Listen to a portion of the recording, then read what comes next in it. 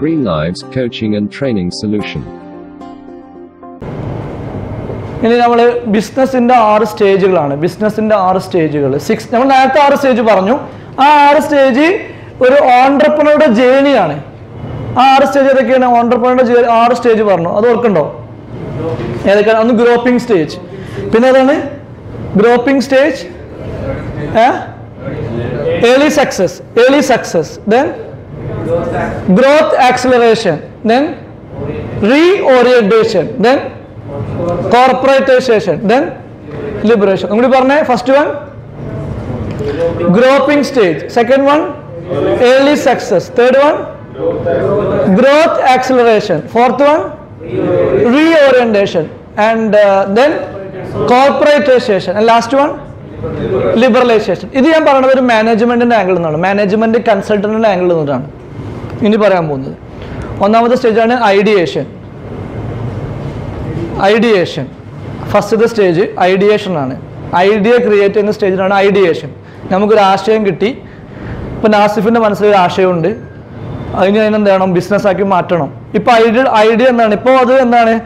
Pregnancy സ്റ്റേജിലാണ് അല്ലേ? അത് ഡെലിവറി ആയിട്ടില്ല, അത് തലച്ചോറിലോ ആയിട്ടുള്ളൂ. ബ്രെയിനിൽ ആ സാധനം ഉണ്ട്, ഒരു നല്ല ഐഡിയ ഉണ്ട്, ഞാൻ എന്നെ ബിസിനസ്സാക്കി മാറണം. ഐഡിയേഷൻ സ്റ്റേജാണ്.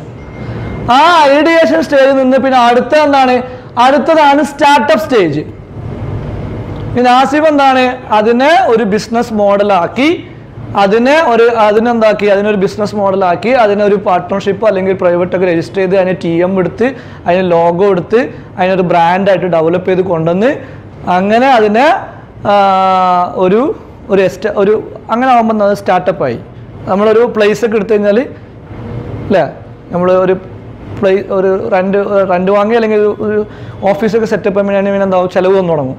സോ അതൊരു ഐഡിയേഷൻ സ്റ്റേജ് കഴിഞ്ഞ് എന്ത് ചെയ്തു? സ്റ്റാർട്ടപ്പ് സ്റ്റേജിലേക്ക് ബിസിനസ് കയറും. സ്റ്റാർട്ടപ്പ് സ്റ്റേജ് ഒരു 1 to 5 years വരെ എടുക്കാം. 3 to 5 years എന്താവും? അതിൻ്റെ സ്റ്റാർട്ടപ്പ് സ്റ്റേജാണ്. 3 to 5 years എടുക്കും. അപ്പോൾ അവിടെ നിങ്ങൾ നോക്കേണ്ടത് എന്താണ്? സ്റ്റാർട്ടപ്സ് നോക്കുന്ന ഇത് കൺവെൻഷണൽ ബിസിനസ് ആണെങ്കിൽ ആകെ നോക്കുക പ്രോഫിറ്റബിലിറ്റി മാത്രമാണ്. കൺവെൻഷണൽ ബിസിനസ് ആകെ നോക്കുന്നതാണ് പ്രോഫിറ്റ് ഉണ്ടോ, ഒരു ക്യാഷ് ഇടും, അല്ലെങ്കിൽ ഒരു പൈസ ഇടില്ല. എന്നാൽ സ്റ്റാർട്ടപ്സ് അങ്ങനെയല്ല, 3 കാര്യങ്ങൾ നോക്കും. നോക്കുന്ന എന്താണ്? ഒന്ന് സ്കെയിലബിലിറ്റി ഉണ്ടോ നോക്കും. ഈ ബിസിനസ് ലോകം മൊത്തം കൊണ്ടുപോകാൻ നോക്കും. ഒരു ബേക്കറി ലോകം മൊത്തം കൊണ്ടുപോകാൻ പറ്റില്ല, പക്ഷെ അത് ഓൺലൈനാണെങ്കിൽ എന്താണ്? ലോകം മൊത്തം കൊണ്ടുപോകാൻ പറ്റും. രണ്ടാമത് നോക്കും, ഇതിന് സ്കെയിലബിലിറ്റി ഉണ്ടോ നോക്കും, സസ്റ്റൈനബിലിറ്റി ഉണ്ടോ നോക്കും. ഇത് സസ്റ്റൈനബിൾ ആണോ നോക്കും, ഇത് നിലനിൽക്കുമോ നോക്കും, ഒരു 10 കൊല്ലം കഴിഞ്ഞാൽ ഇതിന് സ്കോപ്പ് ഉണ്ടോ നോക്കും. മൂന്നാമത്തതാണ് പ്രോഫിറ്റബിലിറ്റി. ഈ രണ്ടും ഉണ്ടെങ്കിൽ മൂന്നാമത്തെ ഓട്ടോമാറ്റിക്കായിട്ട് ഉണ്ടാവും. ഏത്? സ്കെയിലബിലിറ്റിയും സസ്റ്റൈനബിലിറ്റി ഉണ്ടെങ്കിൽ മൂന്നാമത്തെ എന്ത് വരും? ഓട്ടോമാറ്റിക്കായിട്ട് വരും, പ്രോഫിറ്റബിലിറ്റി വരും. എന്നാൽ കൺവെൻഷണൽ ബിസിനസ് ആരെന്ന് നോക്കുക, പ്രോഫിറ്റബിലിറ്റി ഇല്ലെങ്കിൽ പൈസ ഇടൂല. അതുകൊണ്ട് തന്നെ കൺവെൻഷണൽ ബിസിനസ്സിലേക്ക് 30,000 കോടിയും 50,000 കോടിയൊന്നും വരില്ല. കാരണം അവർക്ക് സ്കെയിലബിലിറ്റി ഇല്ല, സസ്റ്റൈനബിലിറ്റി ഇല്ല. So that is startup stage.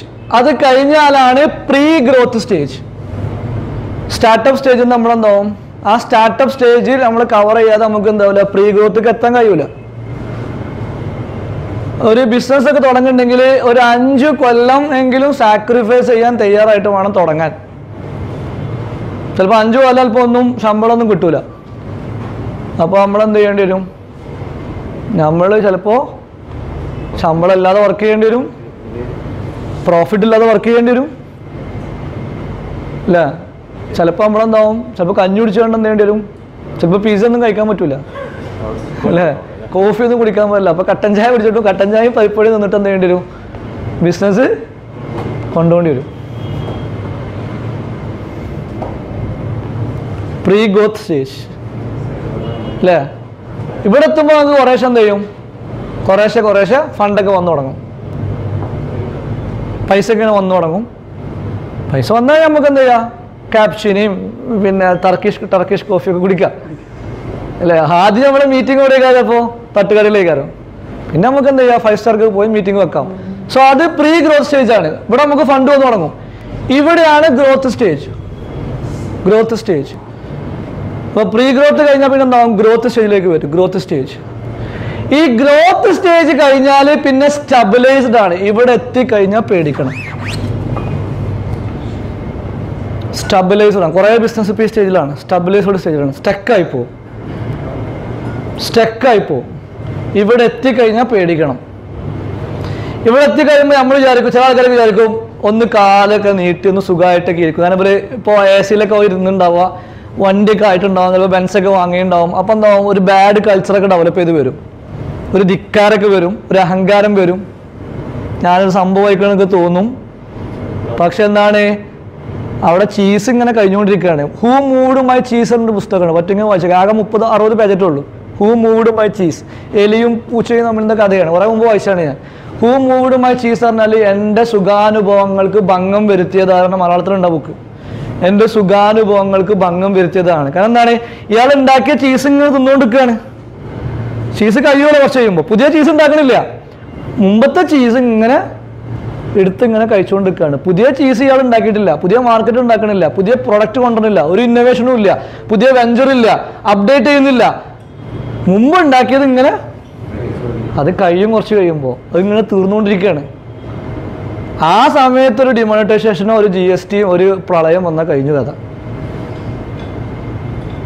മൊത്തം താളം തെറ്റി അല്ലേ? നമ്മൾ സാധാരണ ബിസിനസ് തുടങ്ങുമ്പോൾ പറയും, ഇപ്പോൾ ഇവരൊക്കെ ചെയ്തിട്ടുണ്ടാവും, പെസ്റ്റൽ ചെയ്യണം എന്ന് പറയും. Pestle, political, economical, legal. Politically പണി കിട്ടും, എക്കണോമിക്കലി പണി കിട്ടും, സോഷ്യലി പണി കിട്ടും, ലീഗലി പണി കിട്ടും, എല്ലാ ഭാഗത്തും പണി കിട്ടും. അതൊക്കെ നോക്കിയിട്ട് വേണം ബിസിനസ് പ്ലാൻ ചെയ്യുമ്പോൾ ചെയ്യാൻ. തുടങ്ങുമ്പോൾ നമ്മൾ സ്റ്റാർട്ടപ്പ് സ്റ്റേജിലൊക്കെ ചെയ്യണം. സ്ട്രെങ്ത്തും വീക്ക്നെസ്സും ഓപ്പർച്യൂണിറ്റി ഒക്കെ അസസ് ചെയ്തിട്ട് വേണം നമുക്ക് സ്റ്റാർട്ട് ചെയ്യാം. പിന്നെ വേറെ ഒന്നുണ്ട്, പല ആൾക്കാരൊന്നും ആലോചിച്ചിട്ടൊന്നും തുടങ്ങുക. അതൊക്കെ ഇപ്പോൾ ഫുള്ള് മറന്നു പറഞ്ഞാൽ പിന്നെ ബിസിനസ് തുടങ്ങാൻ പറ്റില്ല. അപ്പോൾ ചാടിയിട്ടാണ് പിന്നെ ബാക്കിയൊക്കെ ശരിയാക്കല് അല്ലേ? ഫുള്ള് മറന്നു പറഞ്ഞാൽ പിന്നെ നമ്മൾ തല്ലൂടല്ലോ. അതേപോലെ എല്ലാം പഠിച്ചു വെച്ചാൽ ഒരു കൺസൾട്ടൻറ്റ് ബിസിനസ് സ്റ്റാർട്ട് ചെയ്യൂല, കാരണം അയാൾക്ക് ഫുള്ള് മറന്നറിയാം അല്ലേ? ഒരു ബിസിനസ് കൺസൾട്ടൻറ്റ് ഏതെങ്കിലും ബിസിനസ് തുടങ്ങി വിജയിപ്പിച്ച് കേട്ടിട്ടുണ്ടാവും. ഇവർക്ക് എല്ലാം അറിയാമല്ലോ, പക്ഷെ ഇവർ എന്താ തുടങ്ങാത്ത അവർക്ക് മറന്നറിയാം, അതുകൊണ്ട് പേടിക്കാരം. അപ്പൊ എല്ലാം പറഞ്ഞിട്ടൊന്നും നടക്കൂല. അങ്ങോട്ട് തുടങ്ങുക, പിന്നെന്താ ചെയ്യുക, തുടങ്ങുമ്പോൾ ഇതൊന്നും ഫുള്ള് പറഞ്ഞിട്ട് അവർ തുടങ്ങുക. പക്ഷെ തുടങ്ങിയിട്ട് നമുക്ക് ശരിയാക്കാം. തുടങ്ങിയിട്ട് സിസ്റ്റം ഇതൊക്കെ തുടങ്ങുമ്പോൾ ഒന്നും പഠിച്ചിട്ട് അവർ തുടങ്ങാം. പക്ഷെ തുടങ്ങി കഴിഞ്ഞിട്ട് എന്താവും, സിസ്റ്റമാറ്റിക് ആക്കേണ്ടി വരും. അങ്ങനെയാണ് എല്ലാവരും അങ്ങനെ തന്നെ തുടങ്ങിയിട്ടുള്ളത്. അല്ല, എല്ലാം പഠിച്ചിട്ട് തുടങ്ങില്ല. പക്ഷെ ഇവിടെ എത്തിക്കഴിഞ്ഞാൽ എന്താ പ്രശ്നം എന്നറിയോ? ഇവിടെ എത്തിക്കഴിഞ്ഞാൽ അടുത്ത സ്റ്റേജ് ഡിക്ലൈൻ ആണ്. ഇത് കഴിഞ്ഞാൽ പിന്നെ പൊട്ടും പറഞ്ഞാൽ സട്ടർ താത്തും, നശിക്കും. നന്നാവാനാണ്, പക്ഷെ നമ്മൾ ഇവിടുന്ന് എന്ത് ചെയ്യണം, സ്ട്രാറ്റജി മാറ്റണം. Greenlives Coaching and Training Solution. For more updates, subscribe our channel or visit our website mujeebgreenlives.com, or like our page Facebook/Mujeebgreenlives, or you can WhatsApp to 9995142164.